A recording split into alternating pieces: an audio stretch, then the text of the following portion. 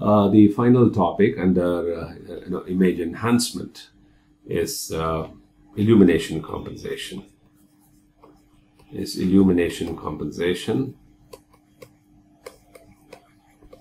Okay. What this really means is that, right, if you have an image wherein the illumination is not uniform, okay, in the sense that you could have a light source that is probably, shining from somewhere from the top, right, is shining down, okay, on this, and therefore, right, it creates a gradient. It creates an illumination gradient, wherein, let's say, these pixels that are actually closer to the light source are brighter, and then the pixels that are farther off, right, are kind of relatively darker. So the idea is that how do you really do an illumination compensation? This again comes under enhancement, because this is one way to enhance the visual appeal of an image. Okay, in the sense that we don't like to see an image that has a gradient, okay, illumination gradient that has been artificially created by the source, right, because of the way the source has been placed. Okay, therefore the idea is that can you kind of do a compensation, right, such that the output image, okay, will have an illumination that looks uniform. You'd like to go from what is a non-uniform illumination, right? So such an illumination is called non-uniform illumination. We would like to go from a situation that has non-uniform illumination to an image that would and then kind of transform this image so that the illumination in the output image looks uniform. Okay, and one of the ways, right, in which to do this is what is called homomorphic filtering. Okay, I'll talk about what is called as homomorphic filtering. Okay, homomorphic filtering. Okay, this kind of for homomorphic in the sense that there's some kind of cell similarity inside the approach, right, that I will talk about. Now the idea is that, right, an image affected by illumination, an image affected by illumination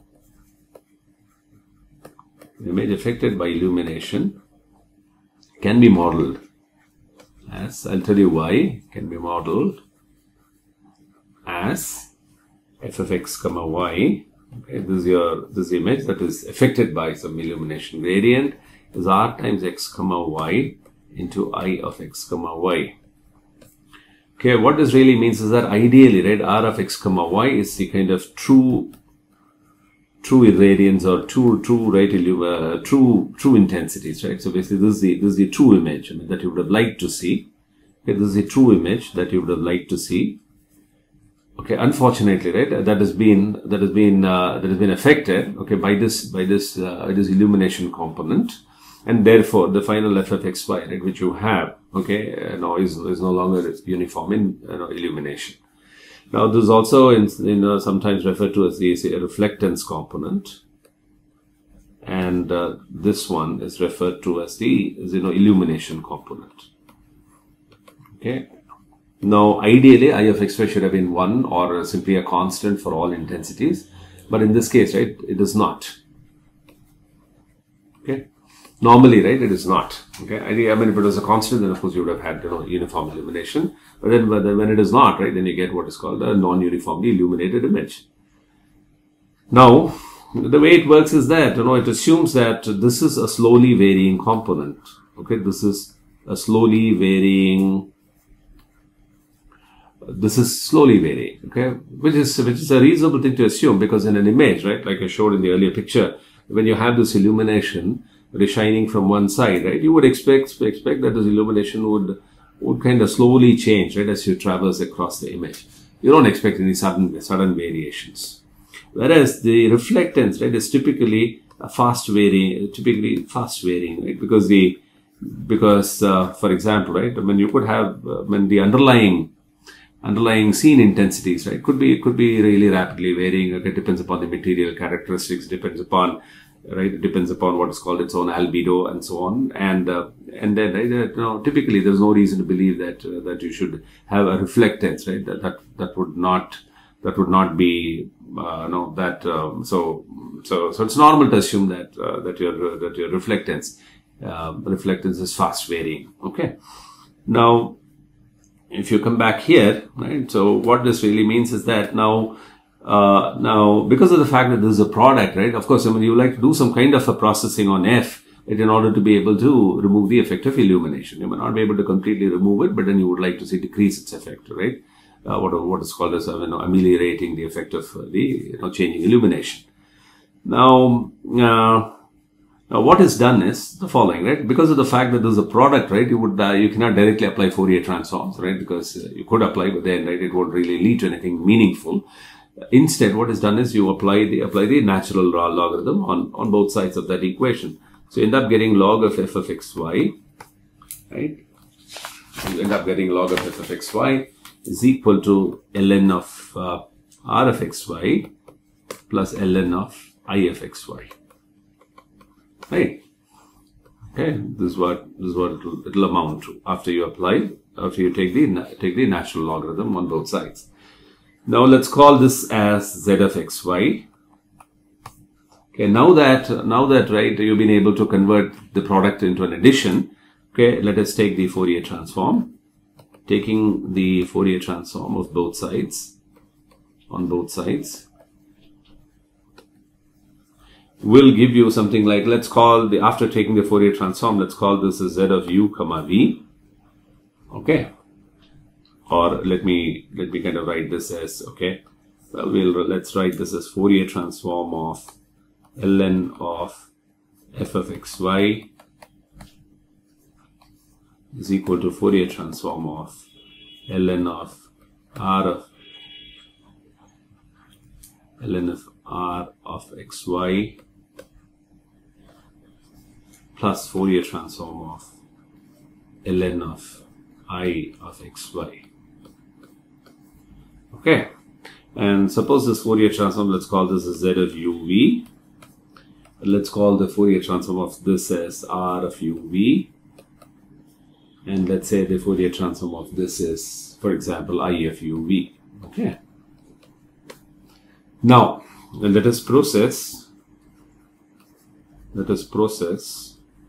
zuv by a filter HUV, right? I'll tell you what kind of characteristics this filter has, but right now for the time being, just assume that there is some H of UV, which is some frequency response of the filter.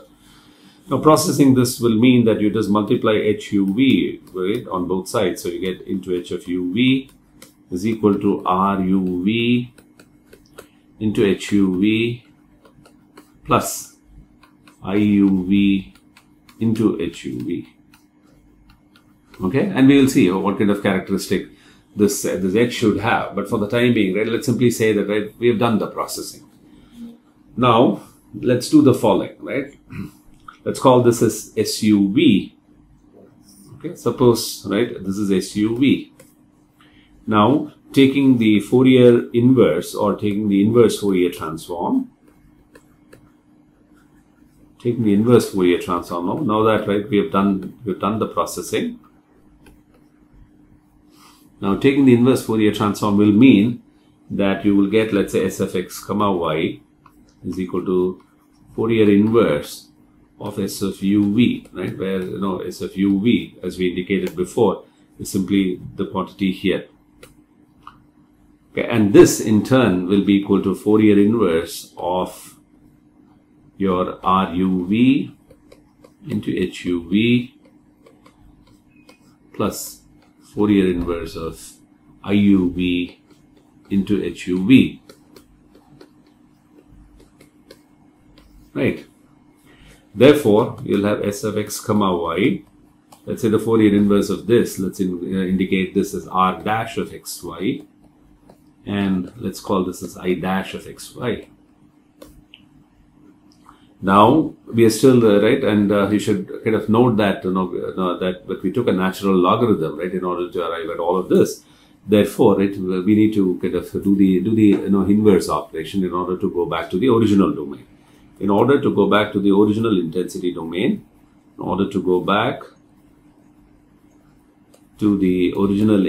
domain,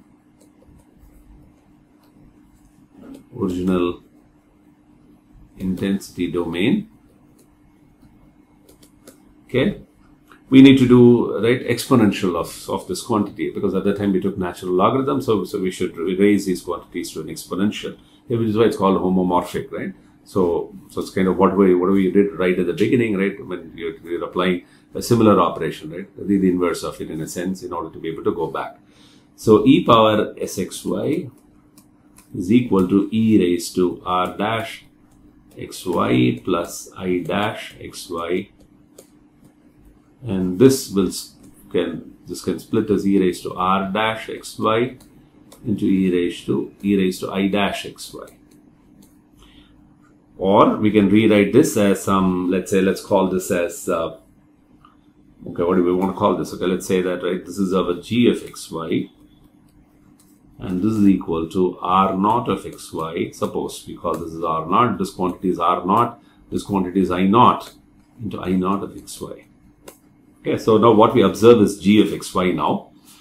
Okay, and since we have kind of done this kind of a processing, of course, we don't get to see these individually, but then having right, done this kind of processing is equivalent to, right, doing something like this, which in turn yields you g of xy. So g of xy is what you will see. Now the hope is that g of xy will capture, right, will capture reflectance and would have taken care of the, right, illumination component, in the sense that it should okay, this should look uniform, okay, close to being uniform. Now all of this hinges upon what this guy does, right? So all of this depends upon what was this HUV, okay, that we have used. Okay, so in order to understand, right, what this HUV looks like, okay, this is a kind of a standard filter, okay, this homomorphic filter, and the filter characteristic, the frequency characteristics of this filter, right, can be drawn like this. So this is HUV, okay, and let's say, suppose I call, although this is a 1D axis, let me call this as U square plus V square. Okay, and the way this takes values is that it starts from some gamma L and then goes all the way up to gamma H. Okay, and somewhere here, right, is some quantity called D naught, okay, which again I'll explain what it is, and this HFUV, the expression for HFUV, okay, looks as follows: this gamma H minus gamma L. Okay, this is a standard homomorphic filter of used. Okay, into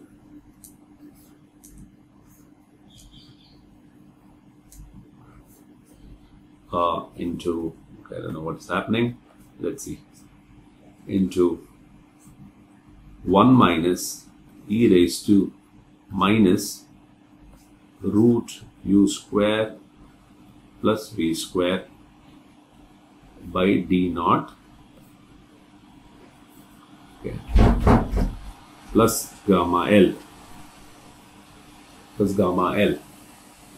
Therefore, h of 0, 0, h of 0, 0, right? If you substitute 0, 0, u is equal to 0, v is equal to 0, then this goes away and you get gamma L, okay, which is the point here. This is gamma L.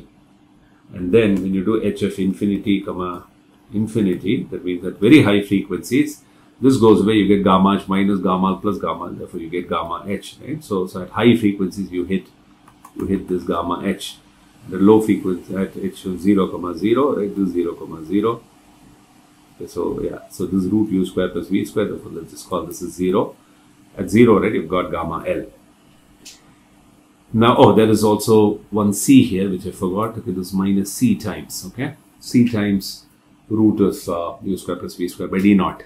Now, the role of this d naught, right, is such that now, for example, right, I mean, if you notice here, okay, when this root u square plus v square equals d naught, right, so this expression, when this equals d naught, then you get 1 minus e raised to minus c. Okay, now the values of gamma H, gamma L, and now the values of gamma H and gamma L are typically chosen as typical values. These are again typical for a homomorphic filter. Typical values are, okay, are gamma L is equal to 0.5. Okay, gamma H is equal to 2. Okay, and C is equal to C equal to 0.5. Okay, now if you kind of plug in these values, right, what you will realize is that when root u square plus v square equals d naught, at that time you get 1 minus e raised to minus c. And if you put c equal to 0.5, and then you have gamma h equal to 2, and then gamma l is equal to 0.5, gamma l is equal to 0.5, you solve this, okay, what you will realize is that when root u square plus v square is equal to d naught, the gain is about 1. The gain is approximately 1. Okay, after that, of course, then it will start to increase. It's approximately 1. Okay. Now, okay, so it actually means that at this point, right, you have approximately a gain of 1. Okay. Now, this right, d naught is some kind of a lever. Okay, d naught is some kind of a handle, right, which you have. So what this actually means is that, I mean, if you choose your kind of d naught to be large, right? So a large d naught. Okay, so again, right, d naught is something like a hyperparameter. You can choose it. A large d naught implies a slow rise. Okay, slow rise because it's 1 minus e raised to minus the exponential, right? So slow rise, and hence attenuation of low frequency components.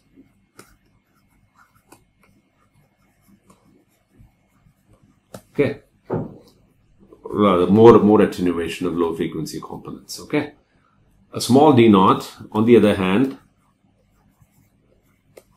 d naught implies a quick rise,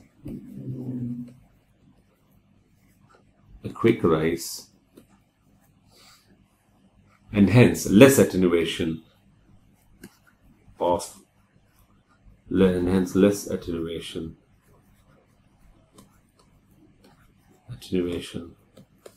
low frequency components, of lower frequencies, of lower frequencies.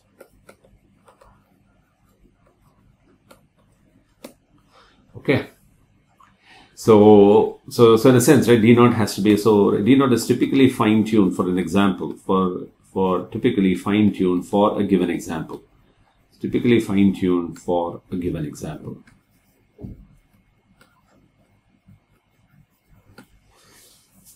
Okay, so in order to appreciate, right? So in order to appreciate this, okay, now what we can do is we can actually take a kind of look at a homomorphic filter example. Let me just see that if I have one to show to you. Okay, there we go. Homomorphic filtering example. So if you see this, right, see this image. Okay, so right in this image, you notice that right on the left, okay, is an image that needs to be compensated for illumination because the light source is very strong at this point. Its action is very strong, and then the intensity kind of fades away as you go away, right, from this side.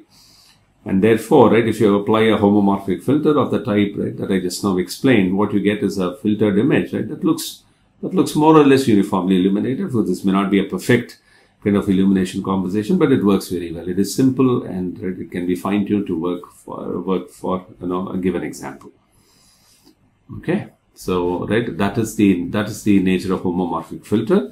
Now, for those of you, right, who are interested in knowing what is the latest, okay, the latest is what are called adaptive histogram equalization algorithms, where you break down the image into different regions and then perform histogram equalization region wise in order to right, make the illumination more or less uniform across the image. There are again variants of that. There have been variants, right, that have been advocated, what are called contrast limited adaptive histogram equalization and so on. So for those of you who are interested, right, you could actually look at those methods that are kind of most recent, right, and which are being used now in order to handle illumination variations inside an image. Now, right, so far as image enhancement is concerned, right, we have covered what I would say kind of low-level topics, in the sense that we talked about change detection, we talked about thresholding, right, we talked about segmentation, we talked about clustering, right, and then we talked about noise filtering, we talked about illumination composition. So all these are kind of low-level tasks, right?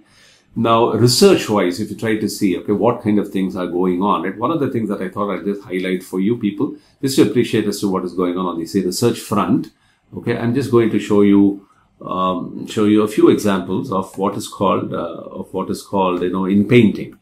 So, right, in painting in a way, right, is again an image enhancement technique.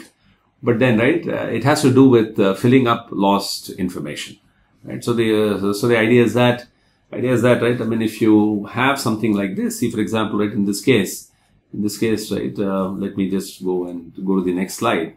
Okay, so for example, see this image, right, that you see on the left. Okay, this image is kind of, there's a lot of information that has been lost. Okay, maybe right, I don't know, this because somebody stashed a photo inside the trunk for a long time. It forgot to take a look at it.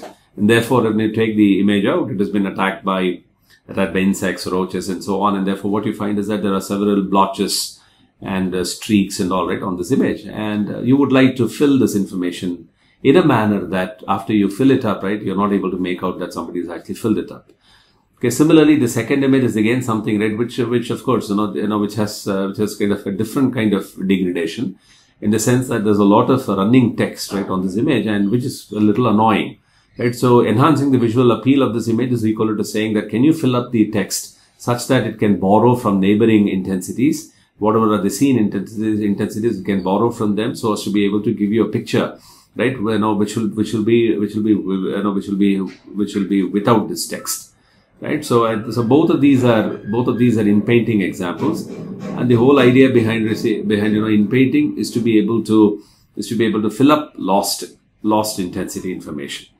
Now, after you in paint, right, what you see is this kind of an image, and clearly, right, you can see that all intensities have been very nicely filled up. It is even hard to know as to where the in painting has been done.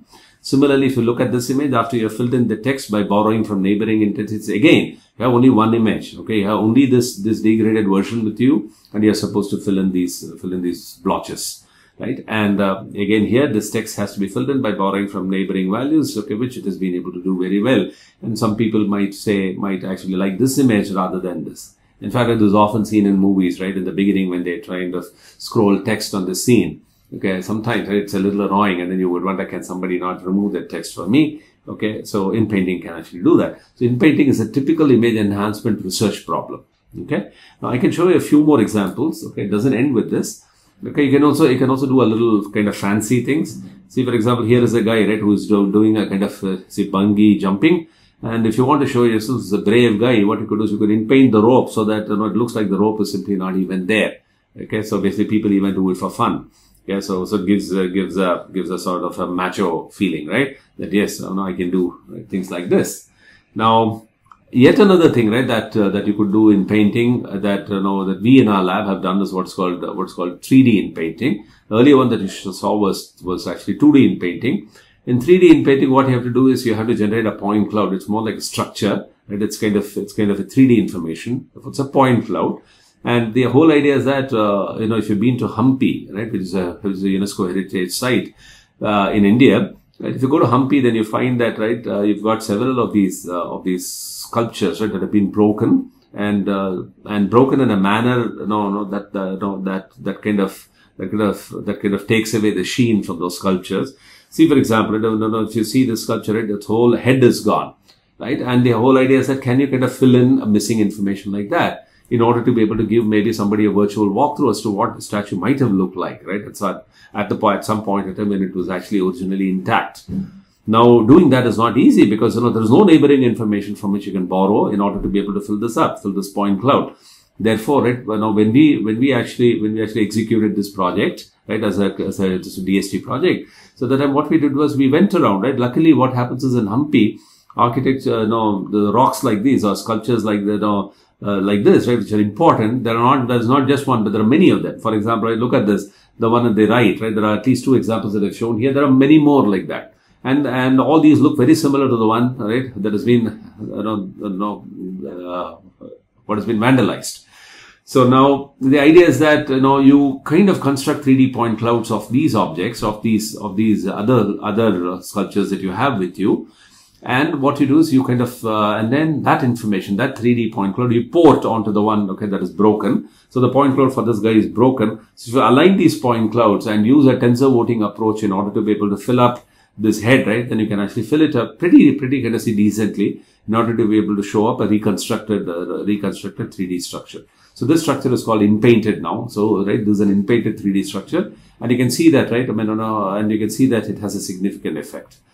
Okay, and you can actually do similar things even for, let's say, other objects. For example, here is a horse, okay, which has been 3D painted, and then here is actually a Narasimha statue whose shoulder was broken, right, and that shoulder has been reconstructed using again some kind of 3D painting, right? So in a sense, right, so basically 3D painting is again something, okay, that is very advanced in terms of research in the area of image enhancement. I just wanted to show this to you so that, right, you get an idea that that image enhancement is not just something that you can do at a low level. I mean, you can actually elevate it, right, escalate these research challenges in order to solve some very hard problems, something like 2D and 3D painting and so on, which again are aimed at enhancing the visual appeal. But again, it's a subjective matter. For example, historians and the culture people, it may not entirely agree with this. They may say that the original thing should have been, maybe it was something else. Maybe we have not been able to capture